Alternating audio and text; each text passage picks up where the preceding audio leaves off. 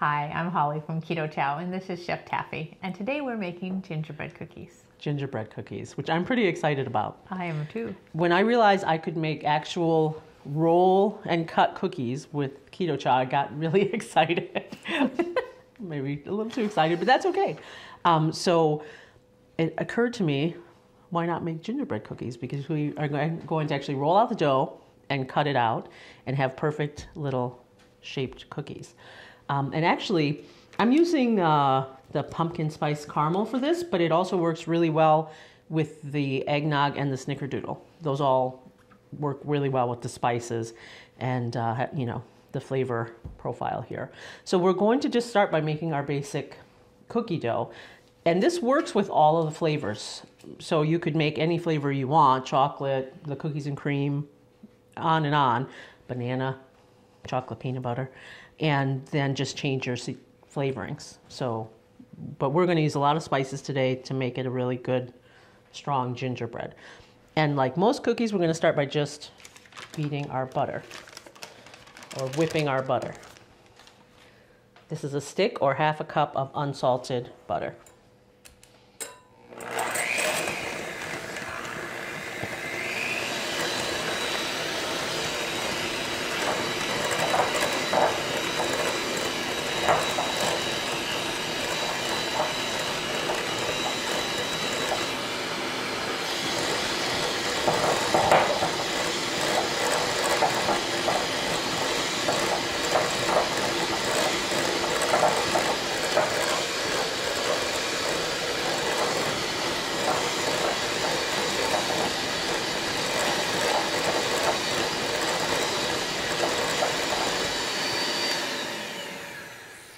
And of course the butter was at room temperature, so it whips up nicely. And now we're going to add in our sweetener. Yes, your sweetener, then your eggs and your vanilla. Yeah, and this is a brown sugar style erythritol sweetener. Let's give it a little of that molasses flavor.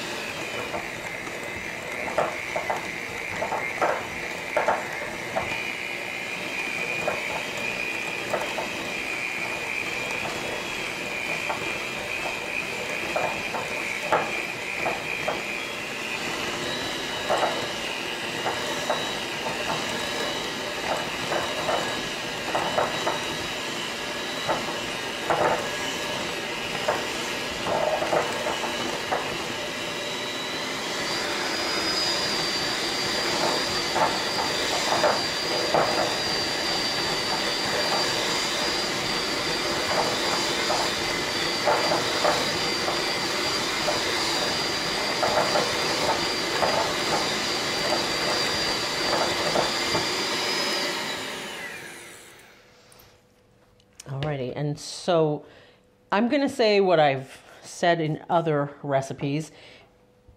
Beating the butter, beating the eggs, beating whatever it is that's your main ingredient or your starting ingredient is actually something you want to spend a little more time and attention on than you might think. So as I beat air into this butter, I am lightening the cookie dough.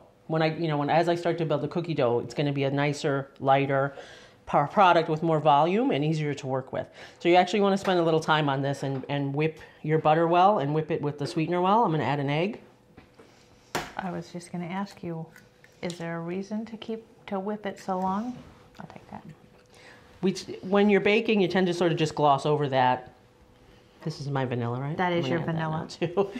And then what you have is hard clumps of butter that don't mix into your cookie dough.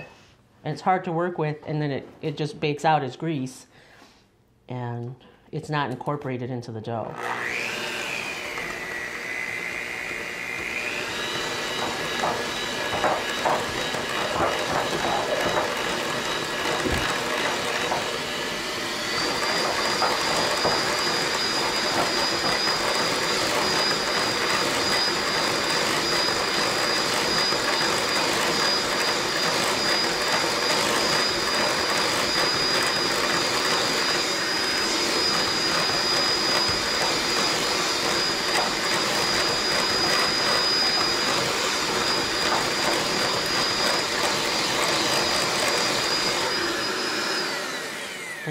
spatula.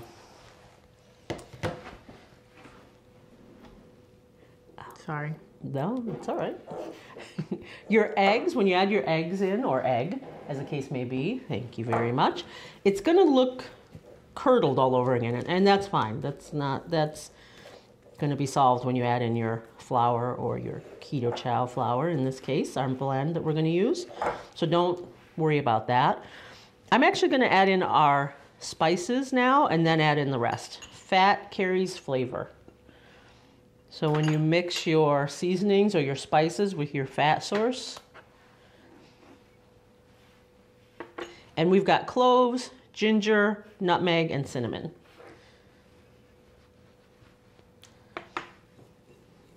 And this is freshly ground nutmeg, my favorite. I was gonna say, it smells like Christmas in here. That's what we're going for. So I'm just gonna beat these in quickly.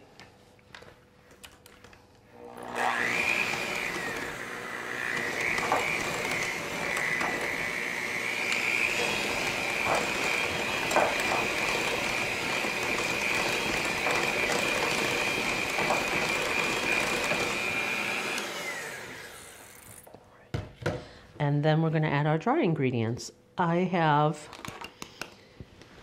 baking powder. I'm just going to add that right to the Keto Chow. That's our oven. Our oven is ready. And a little bit of coconut flour. The coconut flour adds a little body to it, helps absorb some moisture, and gives it structure. It's going to help the shape help them to hold their shape when we roll them out and bake them. And I'm just going to put all this in here. So for this cookie recipe, I have a measure cup of the Keto Chow powder versus a scoop, which is in a lot of the recipes. So you want to measure 1 cup of powder or mix. And I'm just going to put it right in there. Let it settle down a little bit. And start the mixer on low.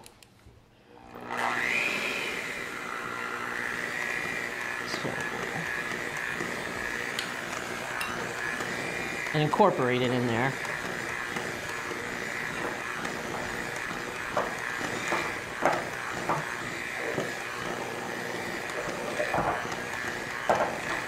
It looks like you don't have quite enough liquid.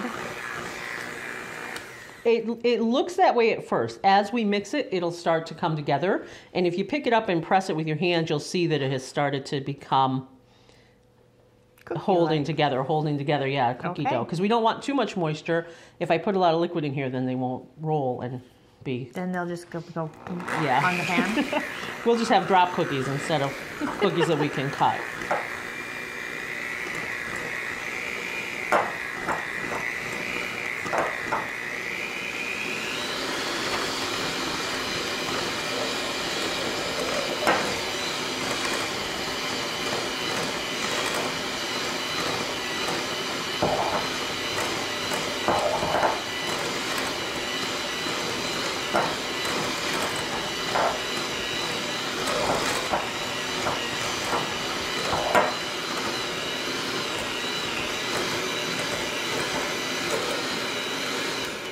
Okay, so I can actually feel the difference now as I'm beating it. I can feel the resistance from the dough to the beaters, and see it's all coming together. So I can actually stop beating this now. Depending on the kind of beaters you use, if you have a paddle beater, it'll start to just roll into a ball. But if you have smaller beaters that are fine, it'll still break it up, but you can start to just put it together. There's our dough. Okay, I'm going to move this out of the way. Except our cute cookie cutters. And we may need to just chill this for a minute or two. It's easier to roll if it's not too warm. Okay, We'll see. and we'll be back in a minute. Hi, our dough has now cooled and we're ready to roll it out. That's right. So we just put it in the fridge for a few minutes just to help it firm up so that when we roll it out and cut it, it will hold together and not stick. And I've got 2 pieces of parchment paper here that we're just going to roll it between the parchment paper so it doesn't stick to anything and it'll be easy to work with. I'm going to just press it out by hand a little bit. And as you can see, it's a good stiff dough. How thick or are we rolling these out? What's We're the best? looking to get down to about between 1/4 inch and 1/2 inch. You can, it's really Okay. up to you how thick you want the cookie to be. Anything below 1/4 inch, it's not going to cut and it's not going to come out of the... We won't get it off the parchment paper? Right. Just gonna, let's see, move our little cutters out of the way there.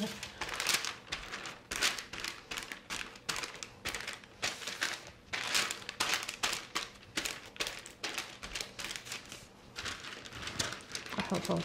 Yeah, it's a little slippery, but that's okay. Not a big deal. I'm just trying to work in both directions so I can get it somewhat evenly rolled out.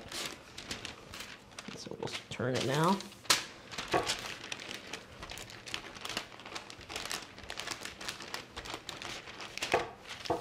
I like to use the 2 sheets of parchment paper because then it doesn't stick to your pen. That's right. It doesn't stick to anything. It's great. Let's come a little closer. It this is way. a little wiggly. Yeah, I'm just going to wedge the paper between me and the counter.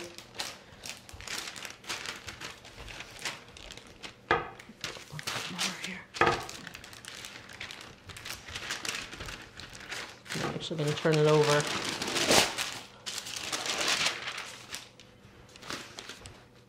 Make sure the parchment isn't completely... You don't want to get the parchment crinkled up and then pushed down into the dough. Then you'll just have... Funny little creases. Yeah, funny creases and messy. Let's see how we're doing. So we're getting pretty close there. And as you can see, the surface is real smooth. It's not crumbly. It holds together well.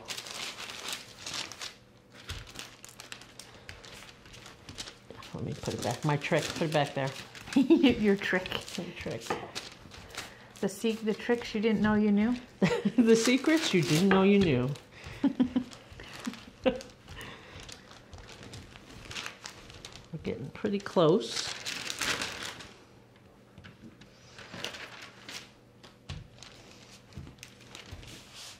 Come on.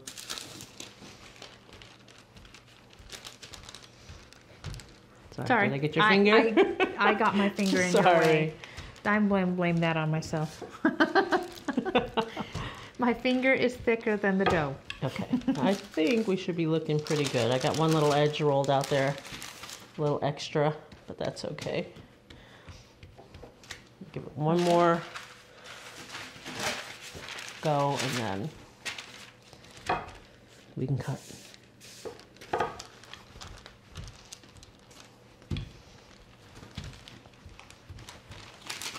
So before I cut, I'm just going to make sure the parchment paper is coming off the dough so it's not stuck. I don't want to just cut them and then have it stuck to the parchment on the bottom. So this is a little bit on the thicker side, but that's just for the sake of time, so I'm not just rolling this dough out for... We have the spatula to get them off the paper. For eternity. And our cute little shapes. And we've got all these cute little gingerbread folk, a whole little family. So we can do different sizes.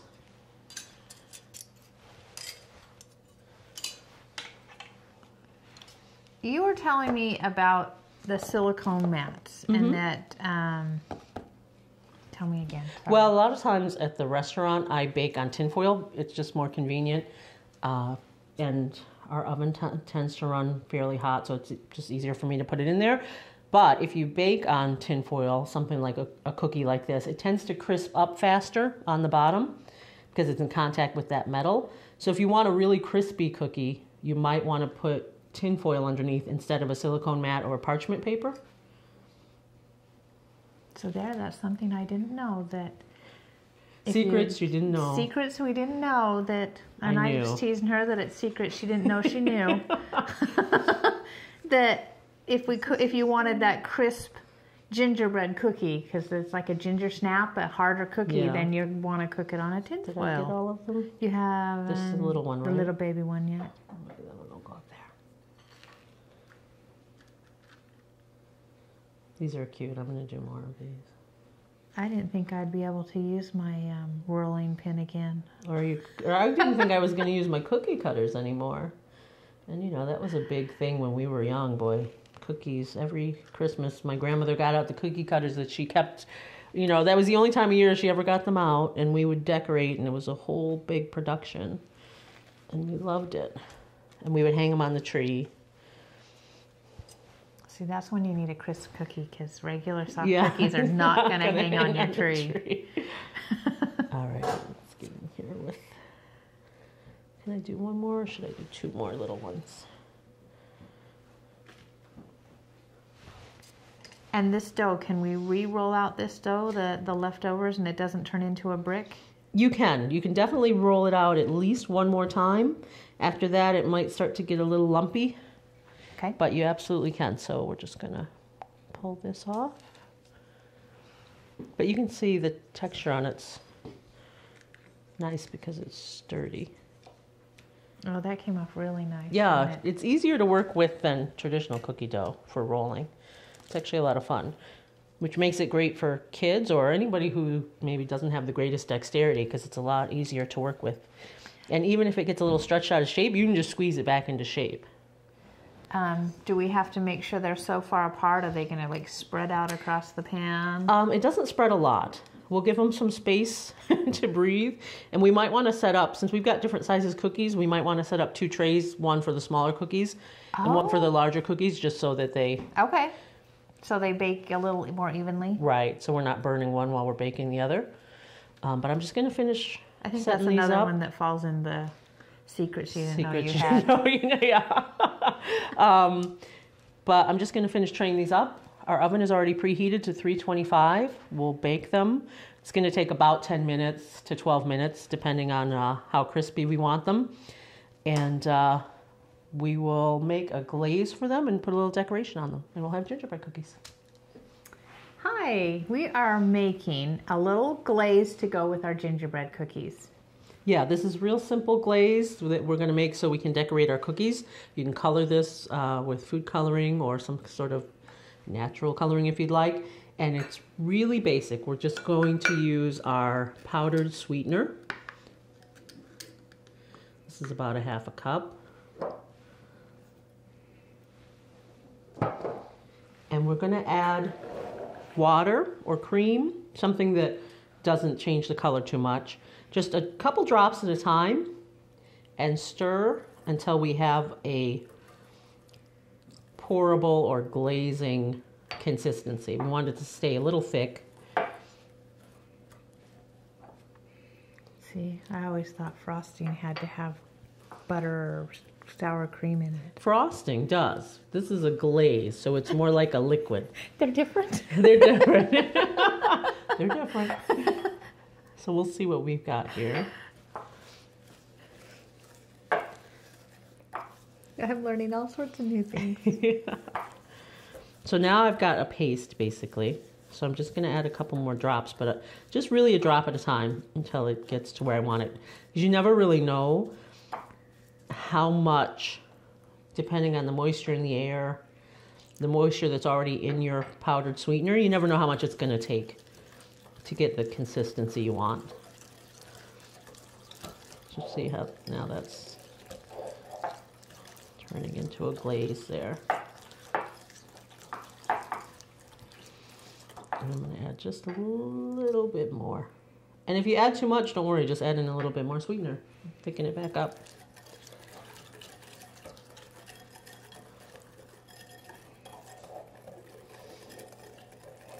That's all there is to it. So this is on the thicker side. If you want it to really spread out, you can thin it down a little bit more. There you go. Just a really easy decorating tip. And now once our cookies are cool, we'll decorate.